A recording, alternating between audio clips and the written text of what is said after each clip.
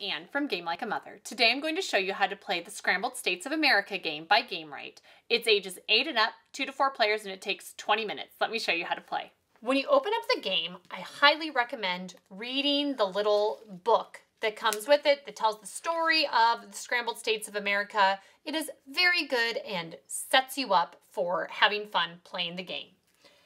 Next, you lay out the red Scramble deck and the blue States deck, and we have a 3-player game set up here, and each player is given 5 state cards.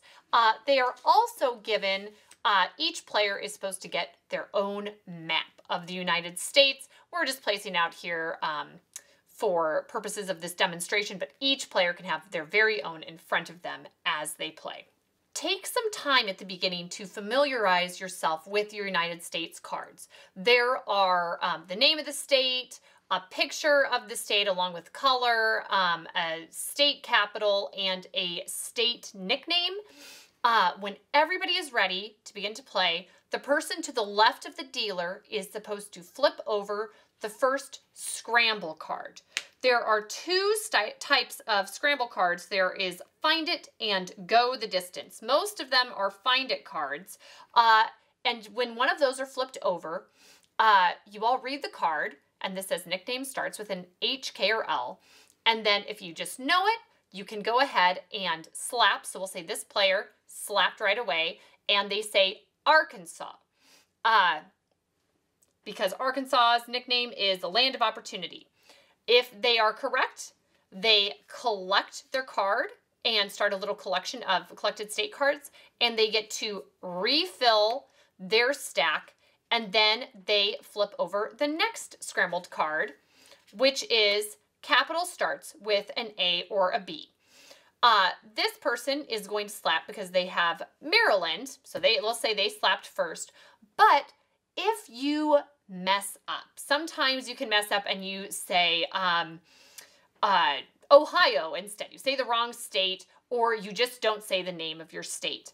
That is a slip slap, and if you're playing very serious rules, then if they have any collected home cards, you're supposed to, so if they had a stack already collected over here, if you mess up, you're supposed to take one of your state cards and put it back in the bottom of the deck over here.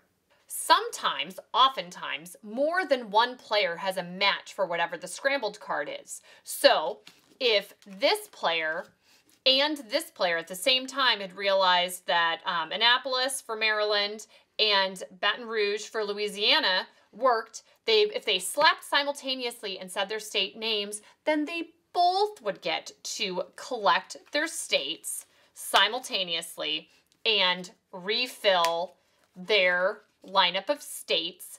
Sometimes no one matches whatever the prompt is out here. If that happens, then each player gets to select one of their state cards and pass it to the left. So you could pick whatever one you wanted, pass it on to the next person, and it just mixes things up a little bit, even if nothing matches whatever the prompt card was out here. A few more examples of Find It cards are, they can be whether or not your state is red. If it touches Tennessee, Tennessee has a lot of states surrounding it. State has 4 or more syllables in its name. Capital has a person's first name in it. Or if the face on your state is showing teeth, those are all different reasons to slap in and say a state name. The other card that can pop up is a Go the Distance card. If this comes up, then you flip over the top card on the states pile, and you look at the cards you have, and if you have a state that's close to that state, you push it forward. So this player would probably push forward Kansas, although Nebraska does touch Missouri just a little bit. And then maybe this player, a minute later, realizes, oh, Iowa is also right next to Missouri. If there are multiple players that have equally close states, then the person who pushed their card forward first would win. And sometimes if it's not directly next to the state that came up, you can use this to measure. The card also has a little measuring device on it, so you can use that if you need it. So whoever's closest gets to collect their card and the card that showed up and put it in their pile and then restock. The game continues until the state deck is depleted. So we'll say most of these have been collected. These two players were done really, really well.